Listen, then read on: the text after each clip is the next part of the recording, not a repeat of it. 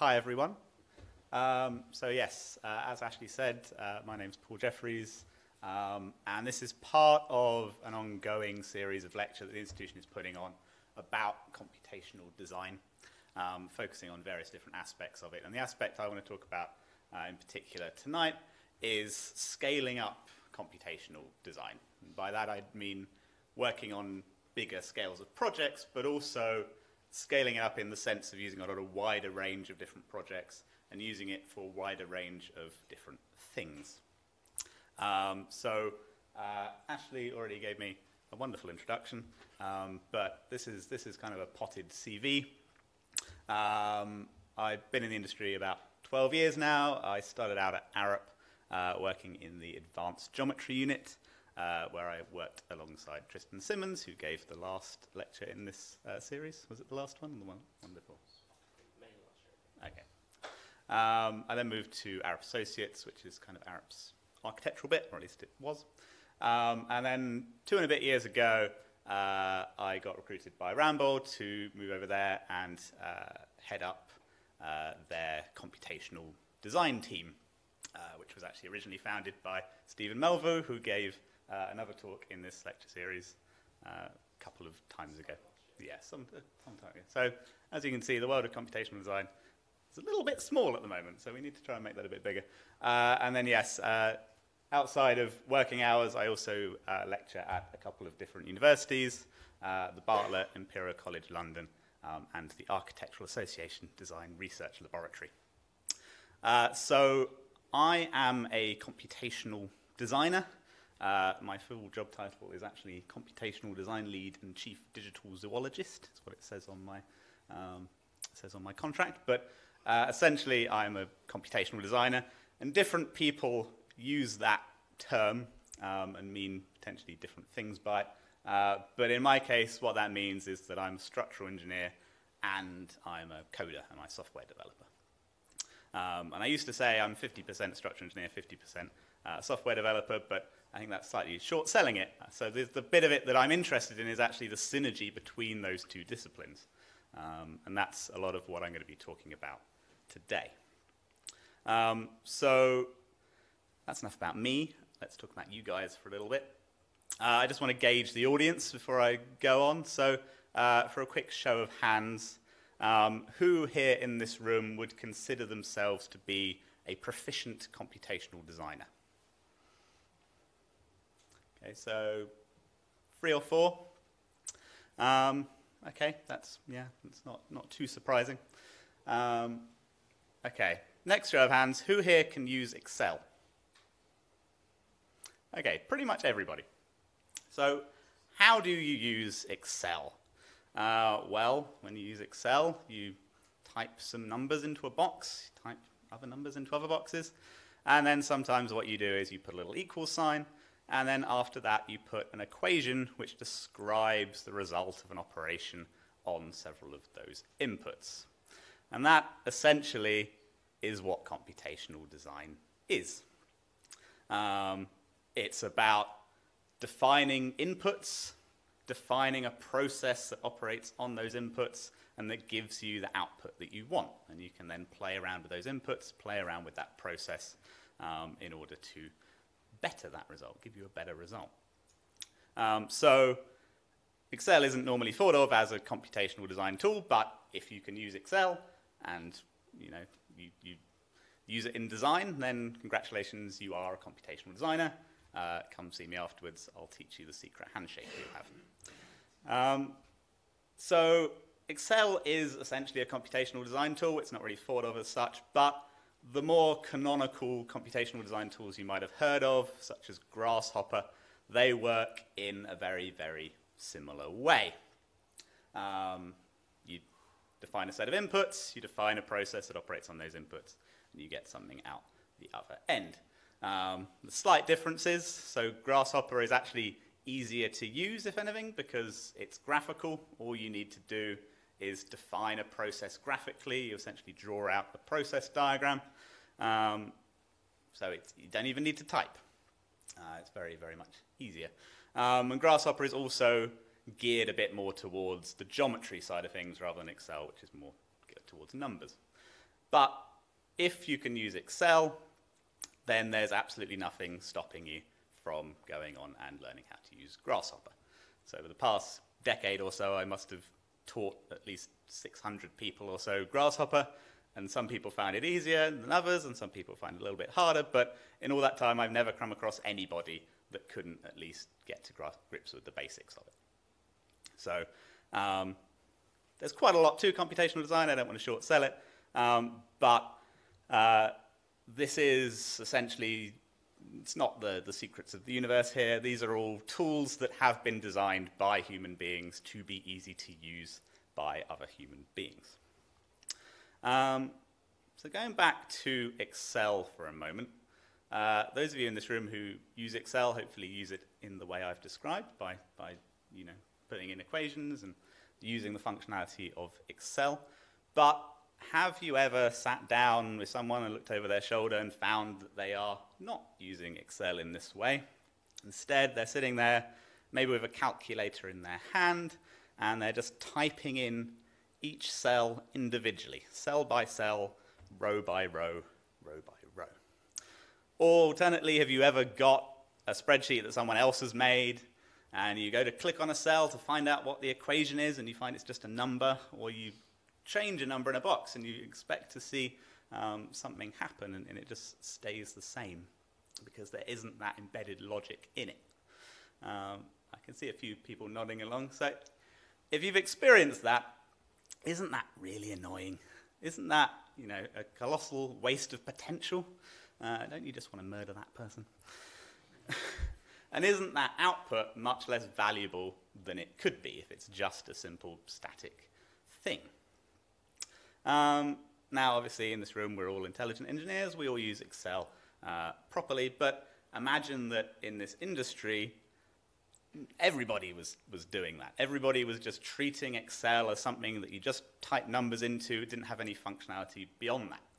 Think about all the wasted hours that would entail. Think about all of the mistakes that would be easily made and that would be then very difficult to catch. Wouldn't that be annoying? Wouldn't that seem like a bit of a waste of time? Wouldn't you want to turn up to some prestigious institution and subtly harangue your peers and colleagues that maybe there was a better way of doing things? So we don't live in that world, fortunately. I would say that the use of Excel within this industry is pretty mature, but to be a little bit controversial perhaps, I would say that Excel is maybe the exception rather than the rule. There are lots of ways in which we use computers as part of the design and construction process, which are maybe not as mature as they could be, and maybe there's better ways that we could approach using these things. So we have, of course, digitized a lot in this industry. We've moved on to using computers. But a lot of the time, what that meant was that we digitized the same process that we were using before without really changing that process. So back in the olden days, we had a drawing board and a pencil, and we would draw out a line with a pencil like that. Whereas nowadays, we have a CAD package, and we have a screen in front of us, and we have a mouse, and we draw out a line like that. It's not that much of a change. It's still essentially treating computers as if they were the pens and pencils and paper and cardboard and sticky back plastic that we used to have in order to explore our designs and express our designs. So we have digitized in certain ways. It's still nice to be able to do that. We can still copy paste and save different versions and things like that. And we've used computers to help us with the physical side of design, a lot of that modeling and things like that. We don't necessarily do physically so much anymore. We do it in the computer instead. But what computational design is all about is pushing that a little bit harder and pushing what we can do with computers to help us out further and push it into helping us out with the mental side of design as well. Because computers aren't just static media like paper and cardboard and these things that we had before. They are themselves thinking machines. They can compute. And by doing that and by using computers in this way in order to compute, we can get them to actually help us out in resolving some of the logic of our designs and to help us improve the logic of our designs. Now, to illustrate a little bit what I mean by this, I'm going to start by talking about one of my favorite computational designers, this guy here, Mr. Anthony Gaudi. And he's a very accomplished computational designer, especially considering he died 20 years before the computer was invented. So Gaudi didn't have computers, he didn't have code, he didn't have parametric models and Grasshopper and things like that. What he had instead was lengths of chain and little bags of sand and models that he could construct out of these. So what Gaudi was doing here is essentially constructing a very early form of parametric model. What he was doing here was constructing a model upside down where, because it was built of chains and because chains have no bending resistance, in order to resist the forces of gravity that he was applying to it, they would have to adopt a form that could resist the forces of gravity purely in tension. And if you take those and turn it upside down, you end up with a form which resists the forces of gravity purely in compression and is therefore very efficient under that particular load case. So this is essentially a parametric model that describes inputs and a process which creates a result. So the inputs here are the positions of support of those chains, the lengths of the chains, the positions of the weights on those. And these were all things that Gaudi could manipulate and play around with in order to end up with the geometry that he wanted. But the process going on behind that ensured that that process was producing an output which was going to be structurally efficient. So what I'm talking about here doesn't even necessarily need computers. I know that's a bit of a weird thing to say that computational design doesn't need computers. But what we do have, well, the advantage we do have over Gaudi is that we're not just restricted to the processes that we use being whatever physical phenomena we can happen to have lying around in order to build up our model. We can essentially simulate or model any process that we want in order to help us to create a design that we know is going to have properties that we want. And this is useful for a number of reasons, one of the main ones, is that it helps us to deal with the complexity of design. So in Gaudi's case, it meant he didn't have to draw out lots and lots of stacked catenary arches, all of which were subtly different because they were influenced by the ones above or below them. Instead, he could just let the physical process compute that for him. And computers are useful for dealing with complexity because the way that computers understand complexity is a little bit different to the way that human beings understand complexity. So if I was to say to you as a human being, start from that shape there, and then give me the one on the right-hand side, you might struggle to do that. So this is a fractal image, or fractalesque image, I should say. It's generated by recursively mirroring and scaling this base shape till you get something like that. And that's something that it's quite complicated for a human being to get their head around and jump straight from there to there. But for a computer, this is a relatively straightforward thing to do. The code that I wrote to do this was about 5 or 6 lines long. I can't remember exactly, but it wasn't a particularly complicated bit of code in order to do this. So some things which are very, very complicated for humans are very, very simple for computers, and vice versa. So when we're talking about dealing with complexity, ordinarily when we're talking about computational design, very often we are talking about geometric complexity, complex geometry, advanced geometry, if you want to use the terminology of the AGU. And yes, I have worked in my time on quite a few different complex geometry projects. And under ordinary circumstances, I might well wax lyrical about these for the rest of the lecture. But I think there's a slight problem with doing that, which is that these tend to be the projects that always get talked about in the context of computational design, and I think that creates a bit of a false impression that they're the only things that computational design is good for. In fact, complex geometry projects like this are to an extent the easiest thing to use computational design for, just because it's easier to find an excuse to use computational design and invest the time in developing the tools and the workflows and the projects you need for that. Because these kind of projects couldn't really be realized by any other means. But, and I want to stress this, that doesn't mean that for the other 99% of projects, which aren't all weird and wobbly and wonderful shapes, computational design is not applicable. So I'm going to talk a little bit about some complex geometry projects, because that is where I started out. This is how I kind of learned to do this stuff. But I'm only going to talk about a few, and then I'm going to move on to other types of projects. And what I'm going to focus on these projects is going to be the most scalable aspects of them. So one project I'll talk about that I worked on quite a while ago is this, the ArcelorMittal Orbit for the London 2012 Olympic Games. And there are many ways that this has been described by various people, but I would think that quite a lot of people would agree that this is complex geometry.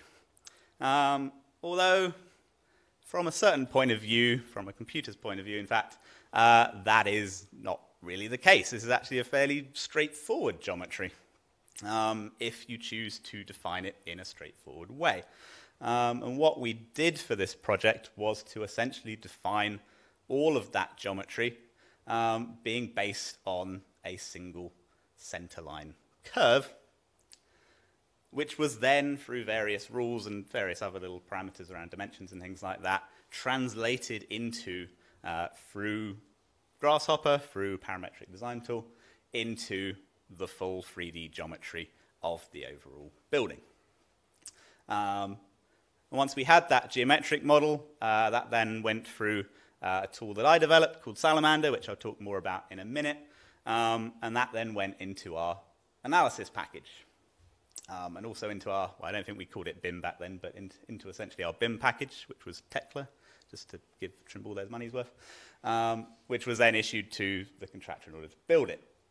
But what this let us do is essentially simplify the complexity of this geometry into just a very simple set of inputs that we could then sit down with the artist and push and pull and play around with and tweak until he had something that he was happy with, until we had something that we as structural engineers were sure could stand up, because we could just spit it through this process, produce an analysis model, and then check that it was working okay, and then feed that back into that loop.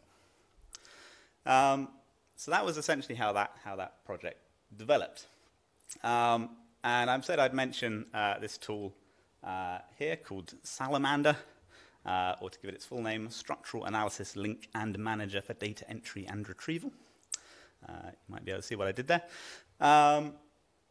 So this was a tool that I developed in order to essentially solve one of the issues of applying computational design to structural problems, which is that out of the box, a lot of computational design tools like Grasshopper only really deal with essentially dumb geometry. They deal with surfaces and curves and abstract geometry types like this. They don't deal with kind of beams and columns and section sizes and structural loads and things like that.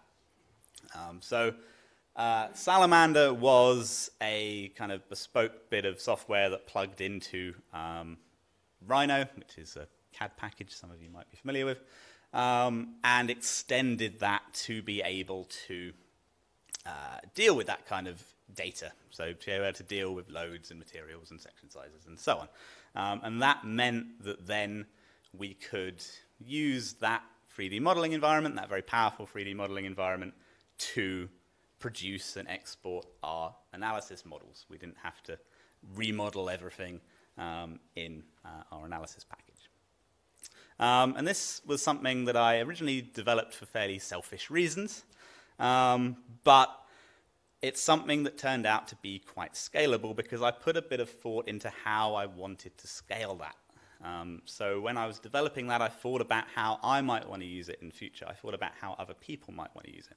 And I put a bit of effort into actually turning this into a product, or at least a project that I could use again and again, and that other people in the company could use again and again. So this actually turned into something that, by the time I left Arup, there were around 400 people throughout the company using this on quite a regular basis in order to help with setting up their models. So this is something that I used again and again and again. And that was essentially made possible by having a little bit of thought about it at the beginning and thinking about how to set that up in a way that it could be reused. And fortunately, I was a grad back then. I was quite cheap, so I could kind of get away with spending time doing that. But yeah, so this is essentially the last project I worked on before I left Arup, and that was essentially using the same workflow that I'd developed earlier on. So this was the new Doha tennis stadium, which will hopefully get built one of these days. But this is a large 20,000-seater tennis stadium with a movable roof on top. And we were using a computational design workflow in this case, again, to explore the geometry of this. So we came up with the idea of the roof geometry essentially being a reciprocal star arrangement. And by parametrically modeling that, we could then play around with that geometry in order to give us the right size of opening that we wanted at the center of that geometry, but also to give us parallel lines which could then form the tracks of the moving roof at a suitable distance apart. So again, that was using it to kind of deal with geometric complexity and help us to resolve that and come up with something that would work. And the other useful part of this was that we could, by that point, I developed Salamander enough that we could essentially define everything that we needed to define in that one package. So out of that one computational model, out of that was being spat a full analysis model and a full BIM model, which was quite useful. And the other useful aspect of it, as well as dealing with the geometric complexity, is dealing with the complexity of how all these different parts of the structure interacted with one another. So in this case, the movable roof up the top here, the structural model for that was having its reaction forces automatically extracted from it and then applied to the main roof along those tracks in a variety of different locations that we needed to check in order to make sure that as that moving roof moved backwards and forwards, that would not have adverse effects on the fixed roof. And this ended up being quite a complex workflow in some regards. So each box on here is essentially a different file for a different part of the building in a different package. But actually, everything within this dotted line was all being controlled from the one place, from within Rhino. So from a workflow point of view, this actually made it quite easy to manage that whole geometry. And for part of that project, I was essentially designing and modeling and producing everything for the steel part of that structure. There are a couple of other guys working on the concrete bits, I should point out, essentially by myself, which I don't recommend, but it is possible to do that with these kind of techniques. Now, when I left Arup, I had to leave all that code behind, which was a bit of a shame because by that point I was a little bit useless without it. So after I left Arup, I then started essentially redeveloping that toolkit from scratch. And this new version of the tool is a little bit different to the old one, but it essentially does the same thing. It acts as an interpreter that sits inside Rhino and inside Grasshopper, and then allows communication between that and a variety of different analysis packages of various kinds. And there were a couple of nice things about rewriting that. First of all, it meant that, because I did it in my spare time, I could release it for free. So that is available as freeware. So if you want to start using Rhino and Grasshopper in this way, then that is something that you can use to do that. There are other packages of a similar nature available, I should say. And it's also open source, so if anybody feels like adding something to that, or you know, plugging in a link to another software package, then come and see me. The other nice thing about rewriting that from scratch is that by this point I had a fairly good idea about the things that I needed to keep writing again and again and again on different software projects. So as I was writing this, what I essentially did was to take all the parts of that which were fairly generic and that could be reused, and I split that out into a separate software library called .nucleus, or .NET Unifying Class Library for Engineering Utility Software.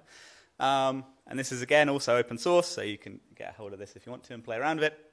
But what this was very useful for is that it meant that the basic code that I used to write that new version of Salamander could then be reused again and again and again and again and again for other projects. And a lot of the projects I'm going to talk about now actually use this same code base and build on top of it and grow out from there. So after that project, I move over to Ramboll. And one of the first projects I got involved there was this one, Clapham Park. Now, this doesn't have a lot of geometric complexity. It's fairly standard residential building developments. But what this had was complexity of another kind, and that complexity was to do with the scale of this project. So this is quite a large housing development in South London. Aim is to build 2,500 new homes over the next 10 years across 15 different sites. And I can't remember how many separate buildings there are, but there's 52 different cores in that. So I think this is actually the largest detailed planning application that's ever been put in the UK. And the complexity here came from the scale, but also from the limited time frame that we had to actually work this through and to deliver it. So we only had basically 6 months to go through this part of the design process. And what we did was to sit down at the start and look through, okay, this is all the things we need to do in order to deliver this project from a structural point of view. And we worked out how long each of that might normally take. And what we worked out is that with a team of 4 people, to run through all of that would take about 4 months. So we could do it in the time that we had available, but we could only really do it once. And we'd have to freeze that geometry really early on in the design process, which was not going to make a lot of people very happy. So what we started to do here was to look at how we could use computational design in order to speed up that process. And in order to do that, we developed a few bits of custom software which would speed up various parts of that process. And we started out by prototyping these things in Grasshopper. I keep talking about Grasshopper, but here it is again. To create prototypes, just to test out the processes that we wanted to do, because we could, run through that and put something together in a couple of days. But then to make sure that this could be used by the wider design team and also by everybody else in Ramboll further down the line, we redeveloped these as standalone tools with specialized interfaces to make using them very, very easy and straightforward. And then to help the project lead with reviewing all this, we hooked these things up to an online dashboard. I'm sure if you're a structural engineer in this room, you don't need me to explain what a load takedown process is, but I'm sure you'd agree it can be a bit of a pain in the bum. Even when you're using Excel and spreadsheets and things like that, there's still a lot of manual work going on here to calculate tributary areas and then tally everything up and make sure you've got the right connectivity and things like that. So what we did was to develop a tool called Tadpole. You might notice a slight theme in the way we name stuff. Or takedown process on-loaded elements. I only have one skill, and that's naming things after animals, so I'm going to keep coming back to that. And what this essentially was is a very, very quick and easy way of graphically putting together load takedowns. So you essentially just import the drawings, you mark up where the column positions are, it works out most of the rest of it for you. You still need to, you need to know what you're doing, you need to make sure that continuity and things like that are being respected, okay? But it speeds up the process a lot. The other thing that we needed to do was design the cores. And to do that, we took essentially a kit of parts approach. So we had 52 different cores throughout this building.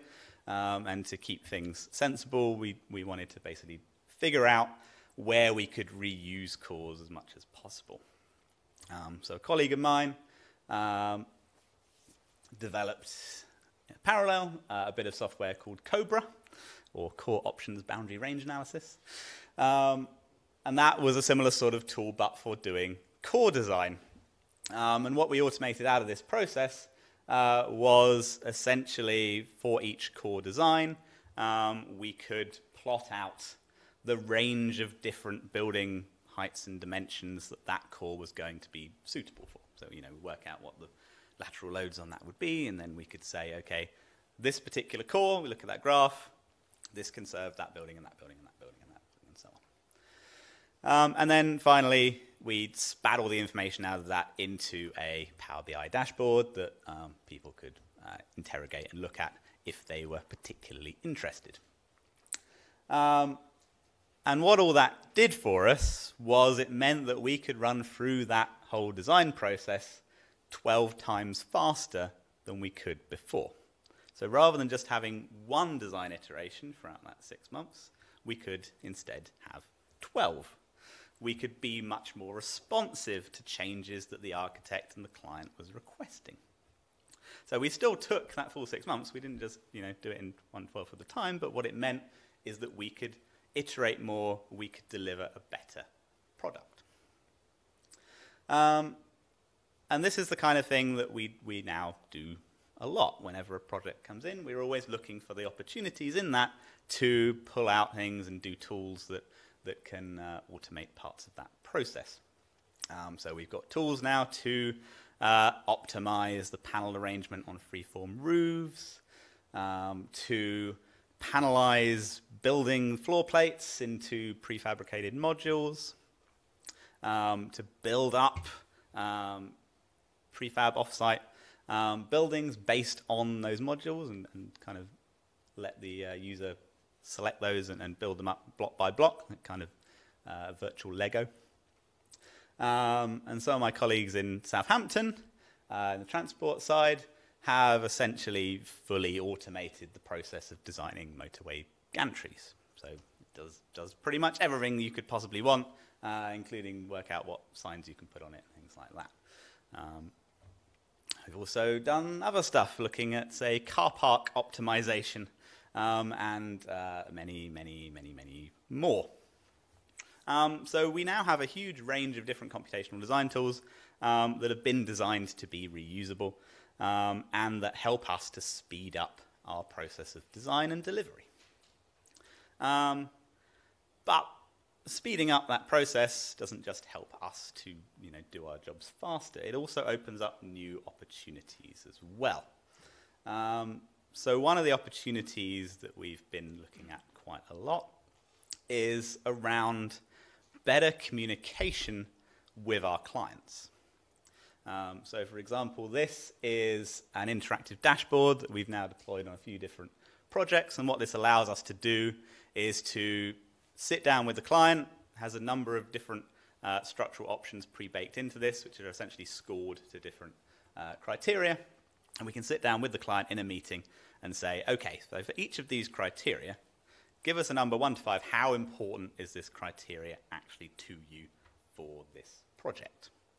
And we can then sit down and go through that, and we can say, okay, at the end of that, this is the option that we would recommend based on what you've told us.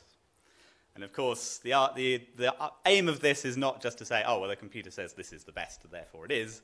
It's to actually engage the client a bit more in conversation about what it is they actually want to get out of this. Because, at the end of this process, they might say, oh, well, okay, everything I've told you results in this design, but actually thinking about it, other stuff. What we've also been able to do is empower the client to make design decisions themselves. So this is a footbridge on a large manufacturing site. I don't think I'm allowed to tell you where it is, or who the client was, but essentially they had a busy road junction on their site. They wanted to put a footbridge in to connect two different parts of their site. But they weren't entirely sure where they wanted that to go. So we quickly took a few bits of code we had lying around and slapped this together. And essentially, well, we slapped it together also with a bunch of bridge engineers in the background doing lots of calculations. So we slapped it together. They did the work. And what we're able to do then is to give this to the client and let them play around with it. So what they could do is simply click and drag to move this bridge around, and we could tell them essentially instantly what the implications on that were for the tonnage and thereby the structural cost of that bridge.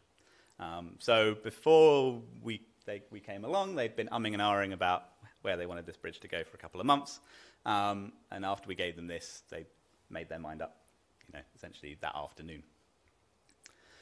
And we've done similar things, but a bit more ambitious, looking at high-rise towers, exploring different options there, feeding back the structural implications of, if I add an extra floor, does that actually get me more net area, or does that just mean now my core needs to have an extra lift in it, so it suddenly got bigger and then everything else sizes up?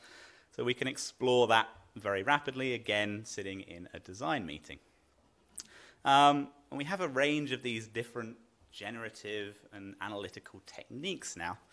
And what we've been doing over the past year or so is actually starting to take these little chunks of code that do various different things and starting to rewrite them and get them working together, all in one platform. And what we've then been doing is to put onto that platform a nice, lovely user interface, which we called SiteSolve, which allows generative and interactive exploration of different design options with all of that engineering knowledge and engineering analysis and our own kind of our own judgments built into that. And what that lets us do is to bring our engineering analysis much earlier on in the design process. So rather than just the architect and the client making certain decisions early on when we as engineers are not involved and not able to provide feedback, we can actually get involved at an earlier stage. We can help them to head off those decisions which may be, from an engineering point of view, are not going to be super beneficial for them. And this lets us be proactive rather than reactive, which is quite nice. So we've used this to work much more closely with architects, for example. So we can run our generators, we can run our analysis, and we can give out building arrangements which are particularly beneficial for particular criteria. We give that to the architect, and the architect then says, okay, so I'll actually I'll think about this from an architectural point of view, I won't just take what you give me. And then they can pick out the results which are particularly beneficial and use that as inspiration in their design process. So one of the architects we've been using this with described it as usefully stupid, which I think is one of the nicest compliments I've ever had from an architect. What he means by that is that it doesn't come along with preconceived ideas. It helps him to explore the full range of possibilities on that site and actually have some better information and better feedback on the decisions that he makes. And what we can also do with that is to take architectural geometry and then optimize that for particular criteria. So in this case, this is showing a views optimization, but because we have all of these different analytical methods built into this one place, we can optimize for certain criteria, but also give information about the trade-offs that are involved in that. So you might push a building up to get better views, but then what implications does that have on the structure and the surrounding overshadowing of the ground plane and things like that. So I won't say any more about that because I don't want to give away all of our best ideas to the competition. But what I do want to do now is to provide some advice on how to scale up computational design in your own companies more generally. Because I do think that this is something that the industry is sorely lacking. And something that we've noticed recently is that there are a number of big tech companies who are making moves into construction in various ways. So they're kind of looking at developing their own housing and things like that. And technological disruption is, of course, a good thing. But the way I see things going, either we learn to do what these big tech companies do, or they will learn to do what we do. And if there has to be technological disruption, then ideally I would like a lot of the skills and the knowledge and you know, the domain knowledge that we as engineers and construction professionals have to survive that transition. Otherwise, who knows what could happen. So that's my ominous warning. But now here's some things you can do about it. So the first thing is to build confidence in what you can do. And as I said right at the start of this, nothing I've talked about here should be beyond the reach of anyone that's a professional engineer. It's not, you know, it's not, well, I guess it is as complicated as a rocket scientist, but, you know, we're all engineers. We should be able to do a rocket science. So, you know, 9/10 of actually getting to do this is actually just to get over that initial fear, that initial apprehension that, oh, this is too complicated, this is only for the young kids or things like that. Or, you know, the people that have been learning to code since they were 8. Like, I personally didn't really start coding until I entered the industry, until after university. So it's not impossible to pick these skills up on the job. The second bit of advice is to start small and build up piece by piece. So this is essentially what we've done in Ramboll. We started out with particular small things, and then as we develop more and more of these, we start to see the synergies between them. And in particular, start with things that you want. So start with things that help you, that tools that do things that you want. And the reason I say that is that there is an expression in software development that 90% of software development is debugging the specification. And what that means is a large part of actually developing software, developing computational tools and workflows is actually just working out what it is you want to do in the first place. And if you're building a tool for yourself, then you already have that 90%, you already know. As I said earlier, it's good to, when you're developing these tools, give thought about how you might want to reuse these things in future so that it's not just something that gets abandoned on one particular project. And also, invest a little bit of time in that, I would say. Try and find the excuses that you need in order to do that. Once you've done this a few times, you'll start to notice that there are certain things that these things have in common that means they can work together, and that where if you start to plug these things in together, you can actually start to develop more kind of multidisciplinary approaches to stuff. The next bit of advice is around building the right set of people. So in an ideal world, everyone would know how to do computational design. It'd be great, but we don't live in that world. And possibly we don't actually need to. But what you do need to recognize, I think, when thinking about how to scale this up in a company, is to make sure you have the right mix of different people.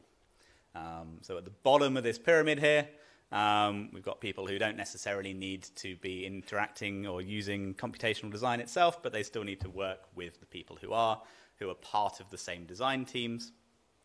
And they need to at least have a basic awareness of what's going on there. Above that, we have the people who are involved with computational design, who are using those tools. And above that, people who are using those tools but also extending those tools. And then up the top, people who are capable of actually architecting tools completely from scratch. They're not just modifying it, they're actually building something new. And these aren't necessarily levels of intelligence, because the people at the bottom, you know, still need to be doing everything else that they need to be doing, but these are levels of specialization. And these different levels of specialization need different kinds of support. So it's a good idea to try and build a structure a bit like this in terms of how you structure your teams and your overall organization, because if you're missing one of these layers, then the whole thing starts to fall apart, and it just becomes an insular thing where you know, some people are sitting in a corner developing lovely tools for themselves, but not necessarily talking to the rest of the business.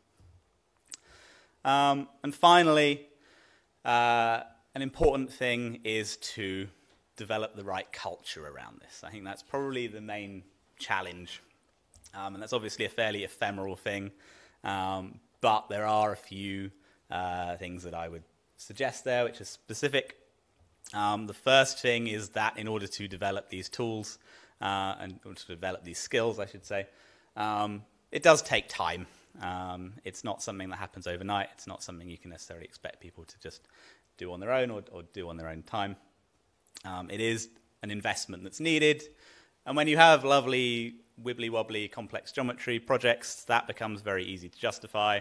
When you're looking at more common projects where you could technically just do it the old way, you've done it for the past 20 years, it becomes harder to push over that barrier and actually start doing that. But it is worth investing that time if you think you can get away with it. And again, the next one is to find those opportunities to actually use it. So, like I said before, I've taught a lot of people computational design skills over the years, and some of them find it easy and some of them find it hard, but basically the people that actually go on to develop those skills further are the people who, having finished whatever course they happen to have done with me, actually then go on to a job where they are able to use these skills and put them into practice and learn by doing. Because there's a bit of a step change between knowing the theory of how to do something and then actually learning how to put it into practice and actually having that experience growing up. And then the last one is a fairly dull point, but it is actually an increasingly important one, I think, which is to try and make sure that those people who do invest that time, who do develop those skills, this is a bit of a bugbear of mine, incidentally, but do actually have the career path laid out in front of them in order to do that. And it's worked out all right for me. I've got a really stupid long job title, but I talk to a lot of young engineers who would love to get involved with this stuff, but instead they have to do the things that they have to do in order to get chartered, because that's the way that they progress in their organization. And if they don't do that, then they're going to be stuck at the bottom end forever. And then a lot of people at the more senior levels, we're seeing leaving the industry, going out to work for these tech companies, going to work for startups, going to work for vertically integrated companies like WeWork and things like that. And it's because there's not really this kind of career progression available for them a lot of the time. So that's something that we as an industry need to do to work on, to change, to help to digitalize our process. And the last thing I would say, which I don't have a slide for, is even if you're not going to get involved with this, even if you're not going to be hands-on with this, have a think about the processes that you're using to design. Have a think about whether you're using those because they are the best possible processes and whether they're taking advantage of all of the technology that is now available to us, and whether there is opportunities there to do something better with what is available to you. And even if it's not something you want to get involved with, typing out lines of code, it's still something that hopefully you can be aware of and you can take back to your organizations and help to build an industry that is a bit more capable of these kinds of things. So thank you for listening very patiently to my endless waffle. If you have any questions for me, then I will be happy to attempt to answer them.